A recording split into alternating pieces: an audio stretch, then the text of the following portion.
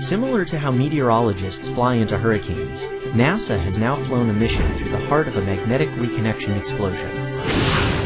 We call this mission MMS. This team of 4 spacecraft studies magnetic reconnection, powerful explosions that occur when magnetic fields collide and realign, a process that occurs regularly throughout space.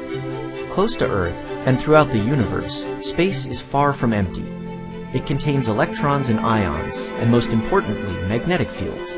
This dynamic environment is unlike anything we experience on the ground. As we rely more on satellites, or even prepare for a journey to Mars, we need to understand this complex system.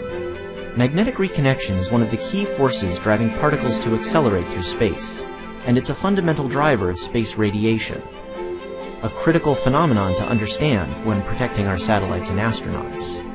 On October 16, 2015, MMS traveled straight through a magnetic reconnection event at the boundary where Earth's magnetic fields bump up against the Sun's magnetic fields. In only a few seconds, MMS collected hundreds of observations of the way the magnetic fields and particles were moving, represented with arrows in this visualization. Watch how they go along steadily and then suddenly begin to go in every direction. This is the point where the magnetic fields reconfigured and particles were sent racing off at high speed.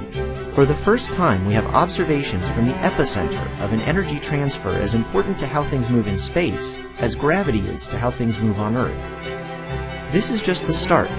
In its first year, MMS made more than 4,000 trips through the magnetic boundaries around Earth, each time gathering information about the way the magnetic fields and particles move and interact in our space environment. Crucial information as we make plans to explore far beyond our home planet.